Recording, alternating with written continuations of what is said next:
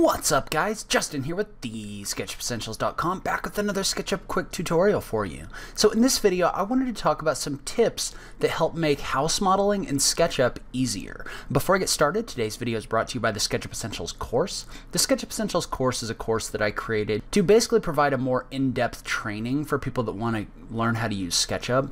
So in that course I cover everything from starting off with the basic tools, then getting into more advanced functions like interior design modeling for layout, and also some photorealistic rendering stuff. So if that's something you're interested in, you really want to take your SketchUp training to the next level and get more in-depth, make sure you check that out at TheSketchUpEssentials.com/course. Now let's go ahead and just jump into it.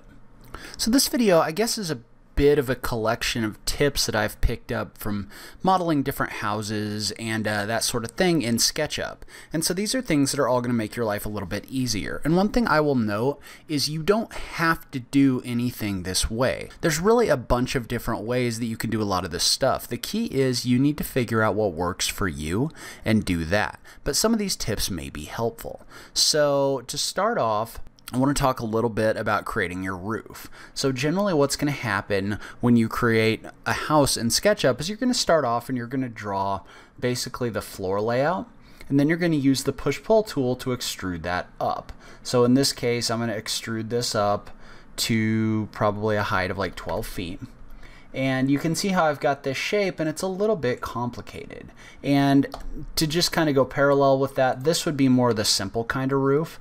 And so a lot of the time what you would do, and so let's say we're going to create a simple gable roof. Well, what you can do is you can draw a line down the middle of each one of these shapes and then use the move tool to move that up in order to create your slope. So in this case what you can do is I have this line that I've drawn in here, and then I'm going to use the move tool by tapping the M key. I'm going to click on this point, and I'm going to tap the up key to lock this to the blue axis. And you can see how this is automatically folding when I do this. And so let's say this is going to have a height of 6 feet. You can see how when I move that line up, this automatically kind of folds that roof. And so in the case of this roof, you could also just come in here and you could just draw a line up and then a line from these 2 points, and you could erase this and you could push-pull this back to create this roof. So there's a couple different ways that you could do this one. The trick is when you get into a roof like this one, it gets a little bit more complicated. And so what you could do is you could do that same thing where you draw this line up and then you use the push-pull tool to extrude this back.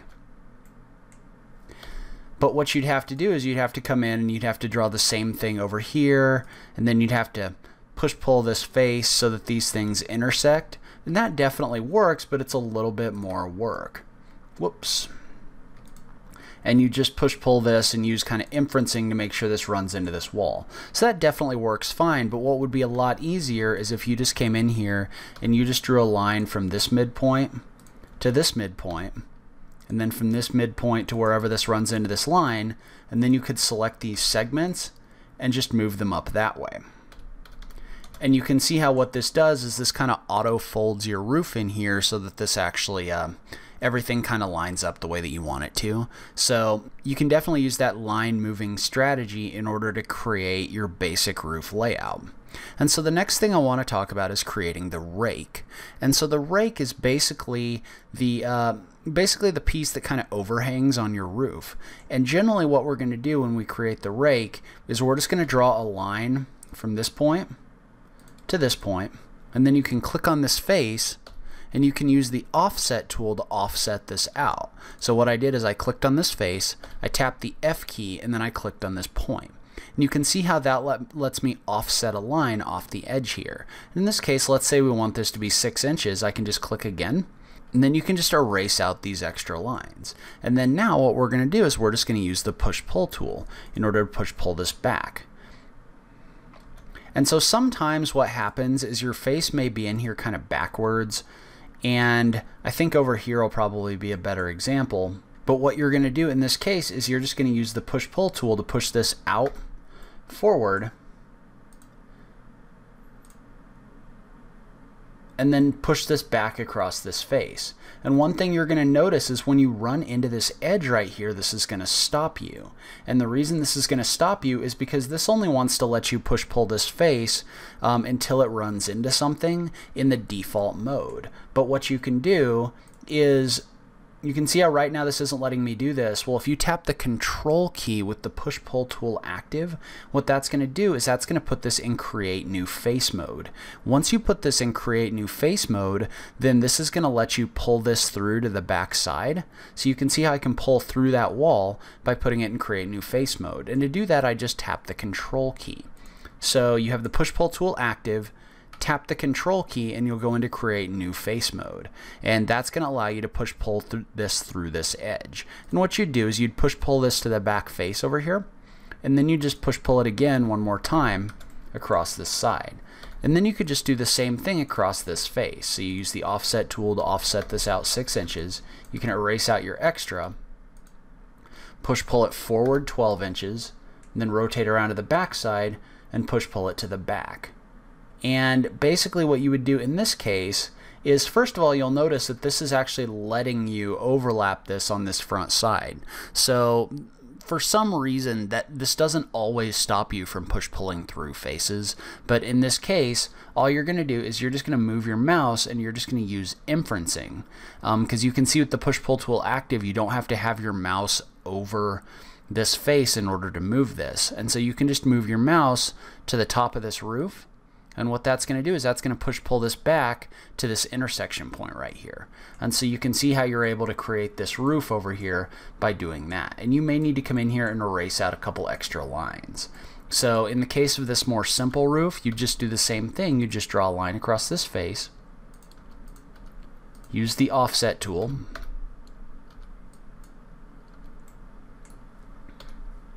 and then you just push pull it forward 12 inches.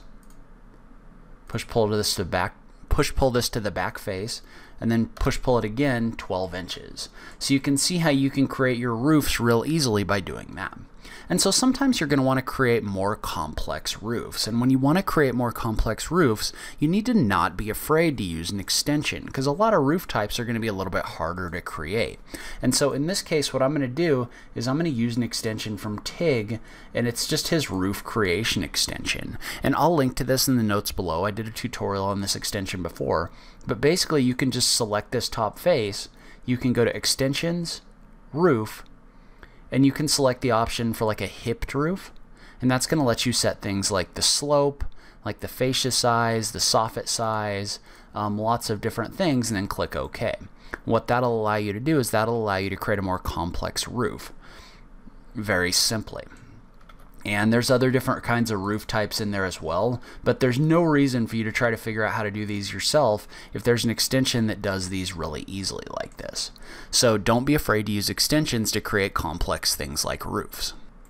And so for now, what I'm going to do is I'm going to group these two and just kind of hide them, and we're just going to focus on this house right here. And so basically what we're going to do for this house is, the first thing I want to do, and this is something that you should get in the habit of doing, is grouping your different kinds of geometry. And so the reason for that is sometimes you're going to want to be able to turn on and off things like your roof. So you're going to want to be able to put them on different layers, and you also don't necessarily want all this geometry merging together. So like for example, if I was to come in here and start moving things like this wall, you can see how since everything's merged together, it gets really difficult to make changes. Well, what you can do is I could drag a box across this roof, for example. I could right click on it and I could make it a group. And so now what I can do is I can come in and hide that so I can see the interior of my model. And so once I hide that, then I can also come in here and I can put my exterior walls in a group.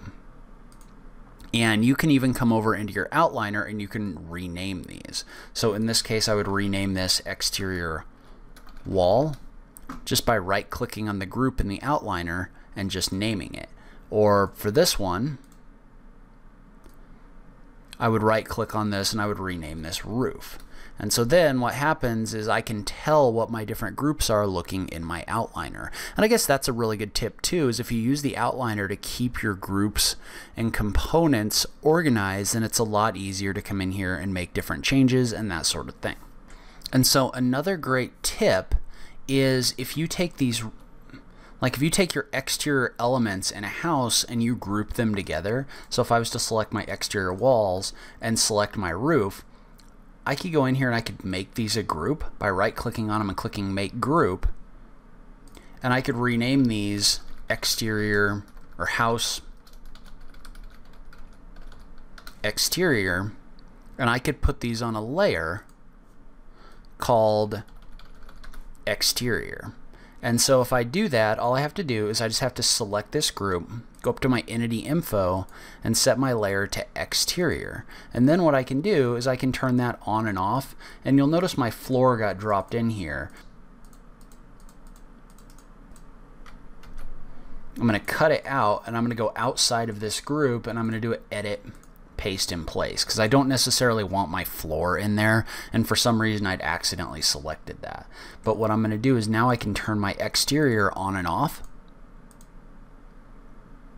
so that I can access my actual floor plan on the inside. So if you were going to come in here and you were going to model your interiors, you could turn your exterior on and off using this layer that we've created so that you can get in here and actually work on your floors.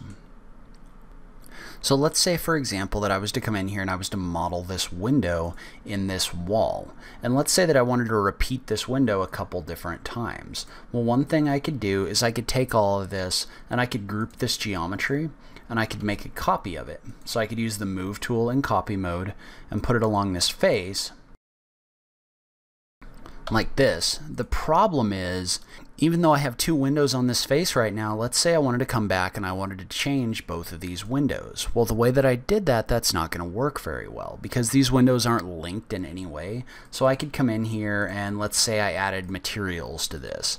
Just as an example, let's say that I was to add like a glass material to this object. What you're going to notice is this one over here didn't change, and the reason for that is because these aren't linked in any way. And so when you do this, when you start making copies of objects that you know that you're going to use more than one of and you want them to match up, you want to make sure that you make these components rather than groups. And so you saw how I selected this, I right-clicked and I clicked Make Group. Well, what you want to do instead is you want to right-click and you want to click Make Component. And what Make Component is going to do is that's going to allow you to create basically an object that's going to repeat within your model. So in this case, I'm going to call this, we'll just call this exterior window. And now, if I make a copy of this, and we'll just rotate it so that it matches up with this wall. Looks like everything's lined up. I'm going to go in here and I'm going to manually cut the hole in this wall. And there's some ways around that as well, but we're not going to talk about that too much in this video. I may link to that in the notes below. But basically now if I was to come in and I was to make a change to one of these, you'll notice that anything I do to the one is also happening in the other because they're linked. And so now if I come in here and do things like adding materials, or if I was to split this window up, you can see how any changes that I make to this one are also going to get made in this one. And so what that's going to do is that's going to make things a lot easier to make changes in the future. So this video is getting a little bit long, so probably what I'm going to do is I'm going to break the interiors up into a second video. Hopefully these tips were helpful to you. Leave a comment down below. Let me know what you thought. If you liked this video, please remember to click that like button down below. If you're new around here, remember to click that subscribe button for new SketchUp content every week. If you like what I'm doing in this channel, please consider supporting me on Patreon. Every little bit helps, even if it's only $1 a month. So make sure you check out that link in the notes down below. But in any case, thank you so much for taking the time to watch this. I really appreciate it, and I will catch you in the next video. Thanks, guys.